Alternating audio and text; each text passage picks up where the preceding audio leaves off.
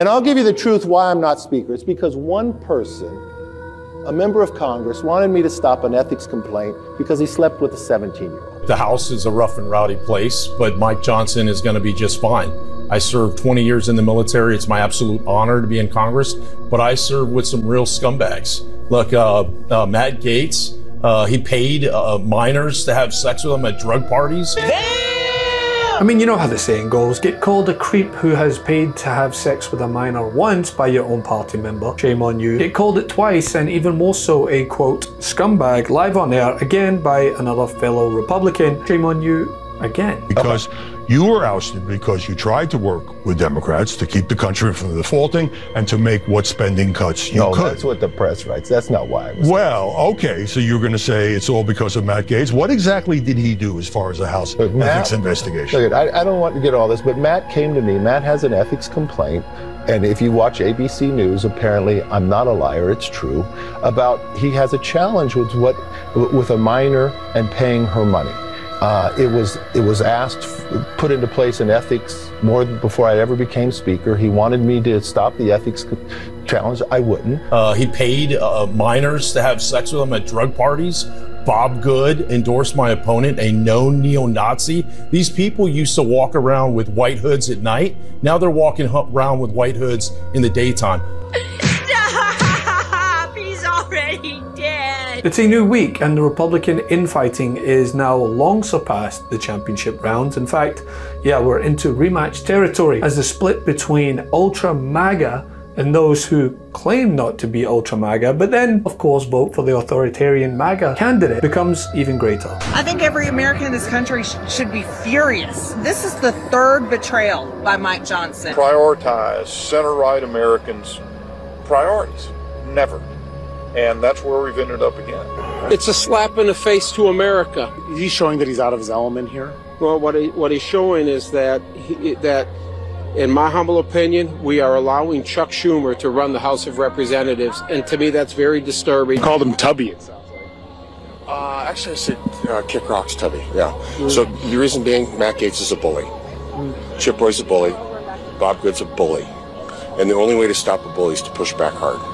The majority of the majority, the vast majority of the majority is sick and tired of these high school antics. The only thing I gleaned from it is that Mr. Van Orton is not a particularly intelligent individual. After the House passed the foreign aid package over the weekend, Marge was up in arms, while the likes of Lauren Boebert reprimanded Democrats for flying Ukraine flags. So, for those keeping count, by the way, the ultra MAGA folks are up in arms at this, but have no problem with insurrectionists breaking into the Capitol, ripping down those sacred flags and wiping fecal matter on those very walls. This is different.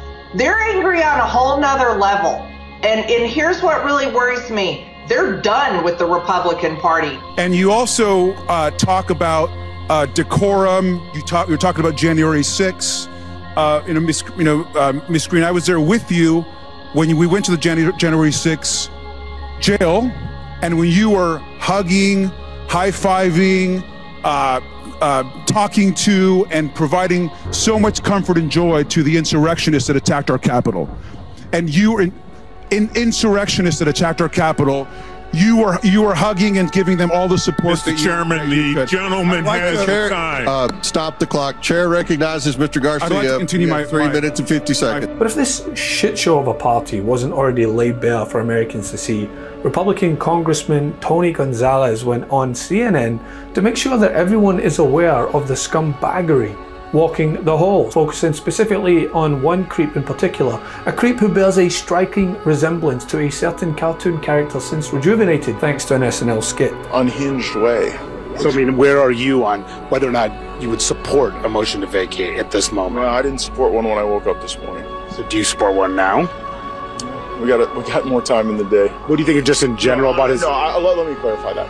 I think a motion to vacate is something that could put the conference in peril. And Ms. Boebert and I we're working to avoid that. Our goal is to avoid a motion to vacate. It was asked, put into place an ethics more before I ever became speaker. He wanted me to stop the ethics challenge. I wouldn't. So he got some other people who didn't vote for me, 8 people, and partnered with all the Democrats to remove me. He will survive. Look, the House is a rough and rowdy place, but Mike Johnson is going to be just fine.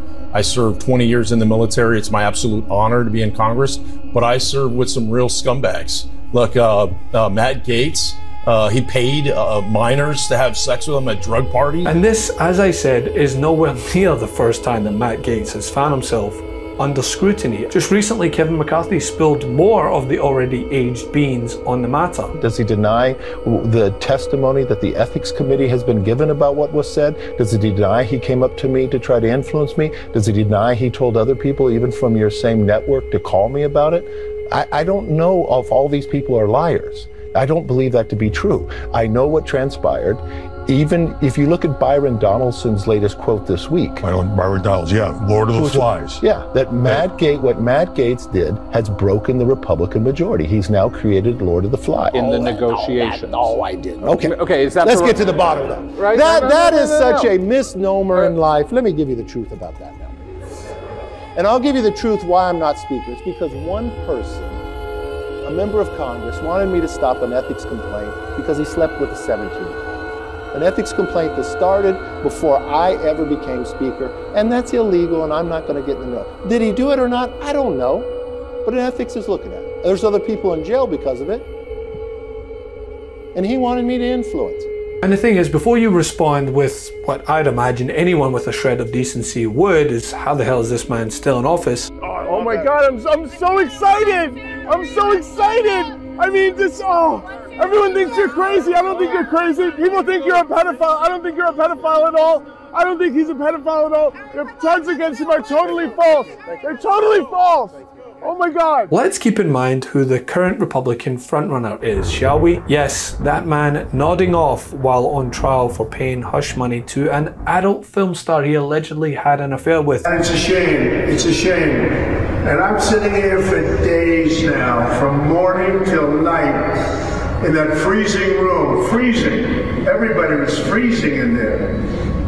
And all for this, and this is your result. Look at that, each one of them a story. And it's very unfair, very bad thing. Very bad thing. The whole world is watching this hoax. Just months after, by the way, being found liable of committing sexual assault. What are you seeing in terms of the liability for President Trump with the cases that are still in the future?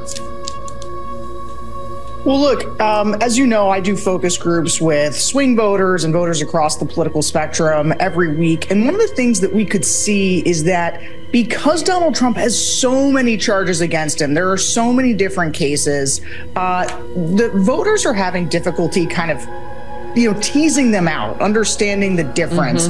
And because this one right now, basically because it contains the word porn star in the description, sometimes voters take it less seriously than they do some of the ones that we aren't sure whether or not will actually come to trial before the election. And so what we wanted to do with the ad is really underscore that Donald Trump's level of legal liability, this guy couldn't get a job at the local mall. Right? The idea that a fast food restaurant wouldn't hire him with his record. And so the idea that we would make him president of the United States again, like, we get numb to it, right? We get sort of numb to who Donald Trump is. And because it's always so much, it's so many charges, it's so many, felonies, it's easy to just let it wash over you. But we really wanted to underscore, this is crazy.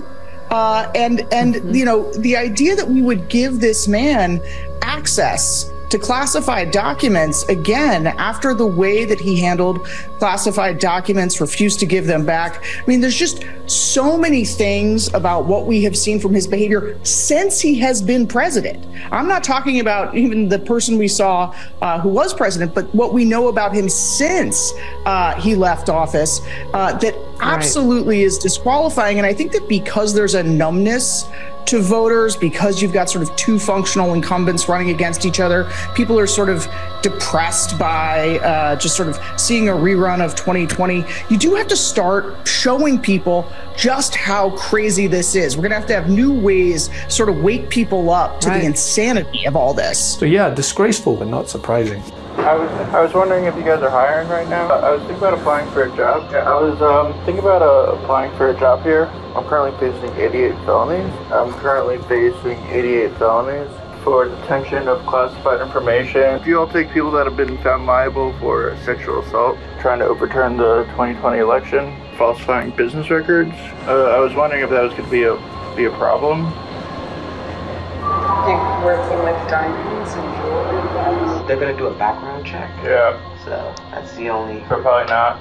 Yeah. So do you guys hire people that sexually assault other people, or? We run a phone background. Okay. No, we don't. I don't think so. Okay.